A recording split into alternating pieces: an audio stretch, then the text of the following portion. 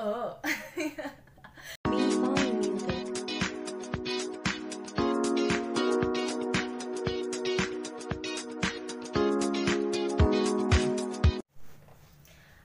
Hello, what's up guys? Welcome back to my YouTube channel. It's me again. And I am so excited for this video actually, because it has taken me a whole month. I had the idea and I'm so happy that I've actually put this into reality and it has come to be something that is real right now. And before I say anything else or take you to how I did my kitchen renovation, I want to say thank you so much for you that you have chosen to subscribe to my channel. And also, if it's your first time here on my channel, karibu sana, and I'm so happy to have you here. Thank you for sticking around with me, and thank you for choosing to stay here so that we can grow together and see where this journey will take us. And I'm so excited. This is an idea that I got like a couple of months ago, and I was sitting in the living room, and because I have an open kitchen, I was sitting in the living room and I was looking at my kitchen. I'm like, I really wanna, like, the tiles are just irritating my eyes. I don't like the color of the cabinets, and I started researching on how to renovate a rental kitchen budget friendly. Yes, not robbing the bank, but budget friendly. And it got me inspired to also film it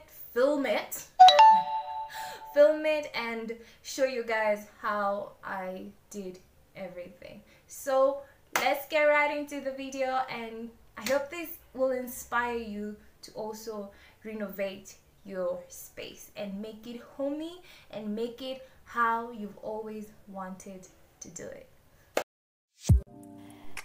Of course, we have to start with a before picture of how my kitchen used to look like. I must say, when I first got into this apartment, I really loved the apartment. I loved the kitchen, I loved the natural lighting, and I also loved the space.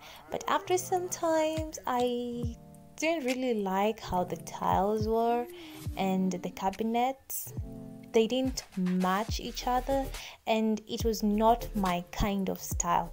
So thanks also to Pinterest, I was able to pin some of the kitchens that I always wanted to have, and I had an idea. My idea was to go for a minimal looking kitchen with a theme of gray and white.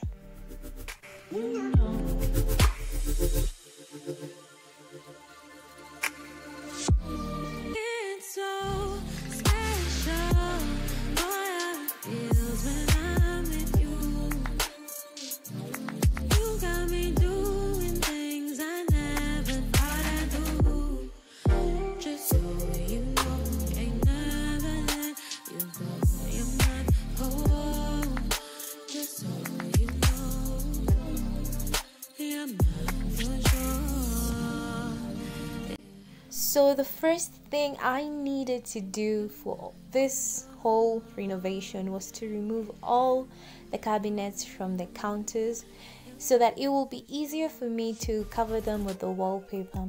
I will link down in the description box what items I used, how many wallpapers I used, how much they were going for, and where I got them.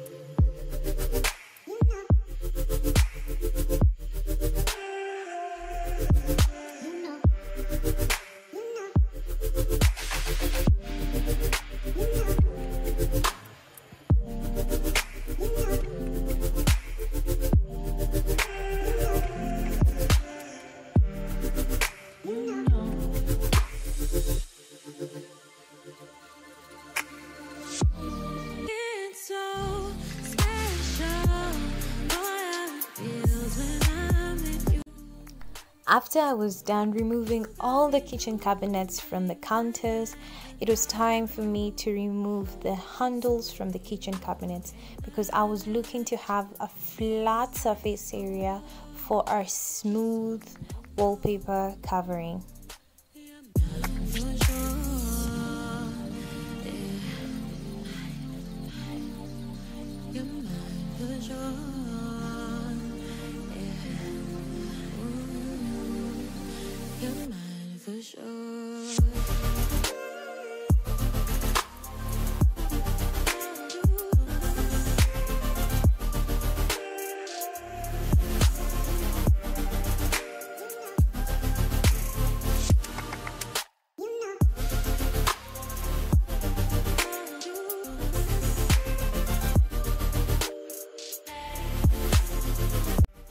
Once it was done removing all the handles from each cabinet, I went ahead and cleaned them up because I was working with a wallpaper that was meant to be sticky, and if the surfaces that I am wallpapering it's oil or it has some dust, it will not stick well on the cabinet. So I had to clean up first and let them dry, air dry, and then started working on them.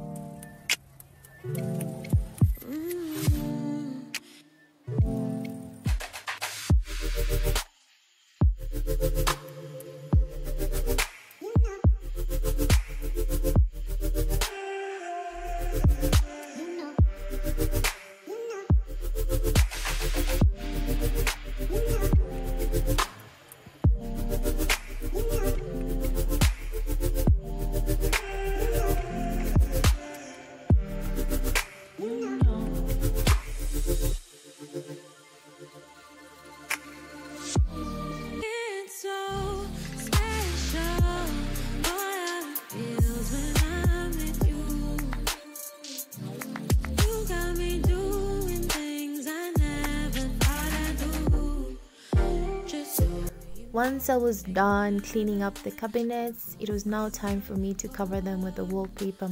But first I needed to make the glue paste because the glue comes separately from the wallpaper.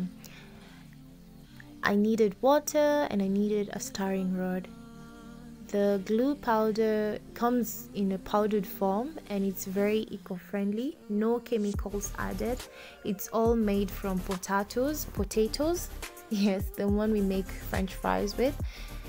So you put it in a basin and add water into it and then keep on stirring it till it dissolves in the water.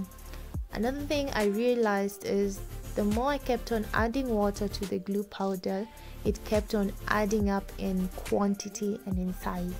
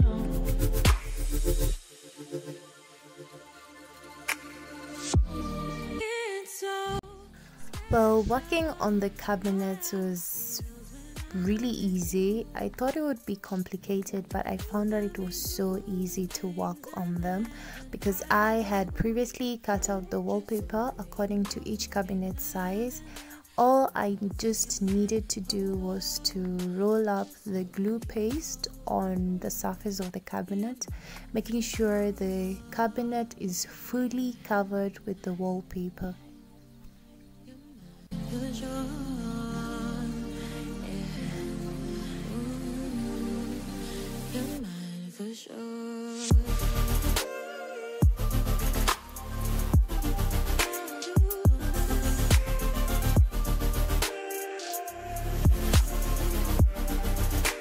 Then I went over with the wallpaper and firmly positioned it over the cabinet, pressing firmly onto it, and using a squeegee I just removed the air bubbles that were forming on the inside of the wallpaper.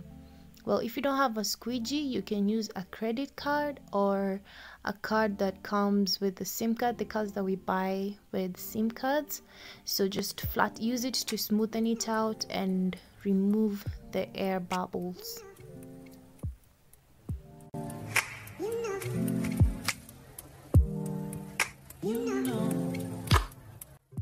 Make sure where you're working on is clean and very dry with no water spillage, otherwise the water might ruin the wallpaper, which is very unlikely. And also don't worry how to cover the cabinet, just cover it how you would cover a gift box, or yeah, how you would just cover gifts for somebody. And also don't worry if the first one doesn't come out okay, definitely the rest will come out perfectly. Also do not worry if you cover the holes of the cabinet. After it dries up, just use an X-Acto knife or a razor blade to just trace over the holes that needs to be screwed back to the counters.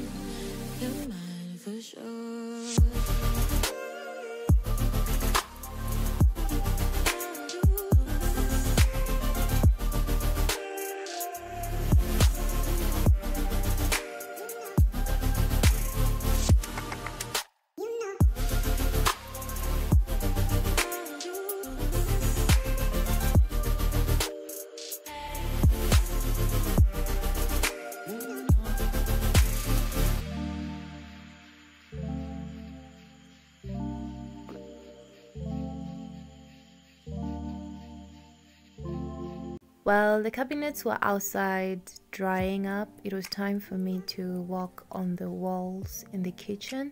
And first I needed to clean it up again from oil or any dust that might have formed on it. On this part here I'd wanted to paint, but after some thought I thought it would look really beautiful with a wallpaper on it. Just like the cabinets, I went ahead and rolled over the glue paste and then placed the wallpaper on it. Easy peasy.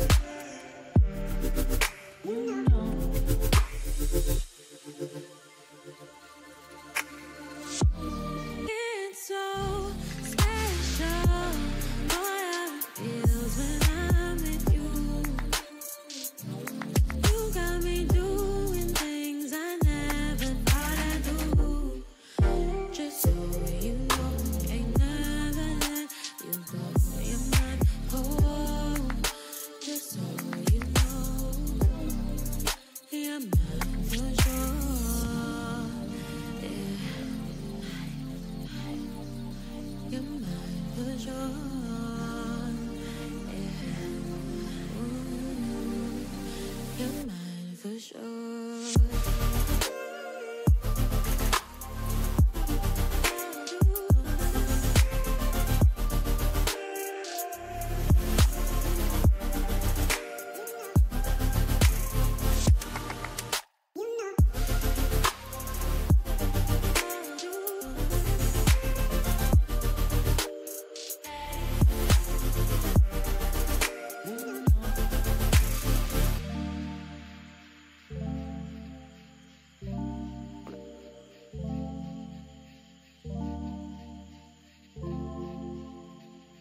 In case you have any questions, please feel free to put them on the comment sections and I will reply to all of them.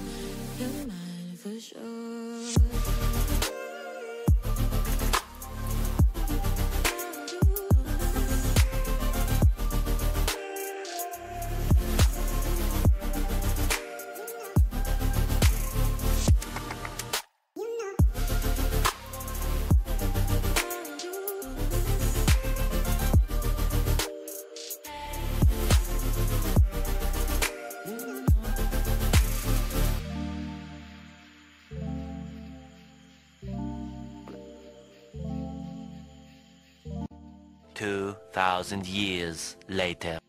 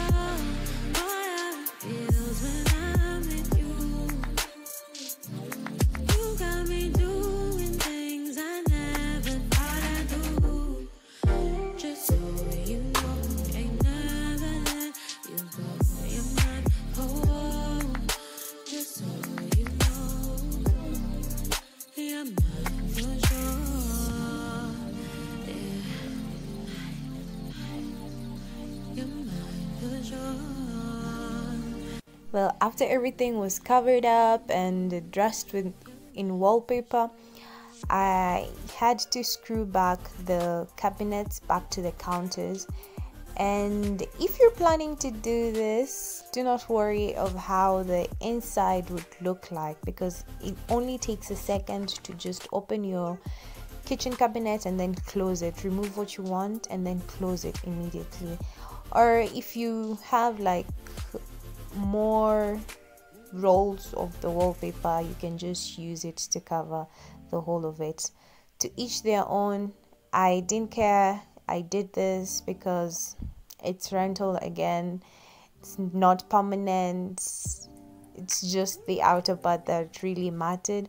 Also, after I finished up with this renovation covering everything, I did a major decluttering, which I really advise, because this way you'll get rid of things that you don't really need, like plastics, cups that are broken, or glasses.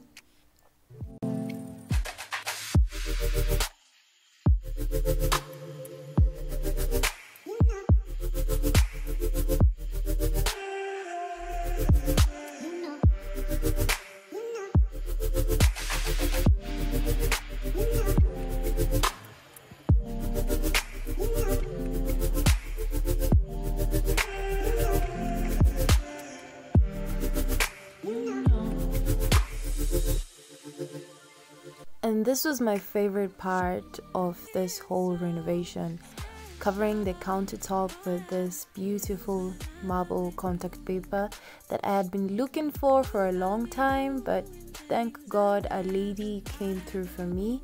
I found the lady on Gigi. I'll also add her details on the description box. She delivered it to me and I really loved it. It was easy to work with. It's just a peel and stick. It didn't come with a separate glue. You just peel off the paper on the back side and then use it.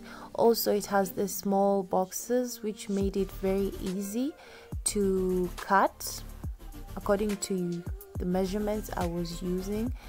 And also, if I did it wrongly, I would just pull it up and then do it again, like stick it again. Also, one thing I love about this contact paper, it makes everything so bright and nice and exquisite. And even if you spill water on it, you just wipe it off and off you go. It does not absorb any water. I love it. As you can see, I have it very close to my sink. I just love this. This is my favorite part of the kitchen. Also, I chose this marble contact paper because it would work perfectly as a flat lay when I'm taking pictures of food or pictures of my product. Yeah, I just love it. Every time I look at my countertop right now, it just makes me so happy, really happy.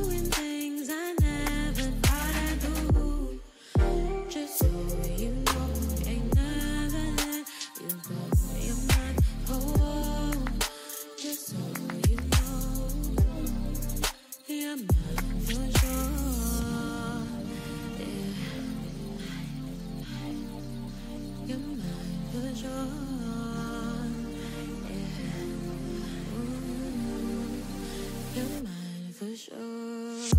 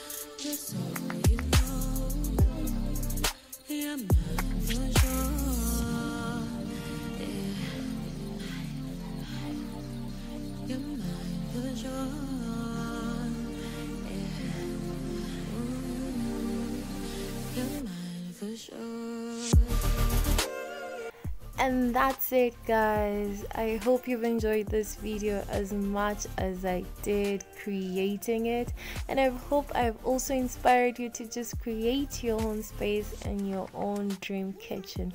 Till next video, bye.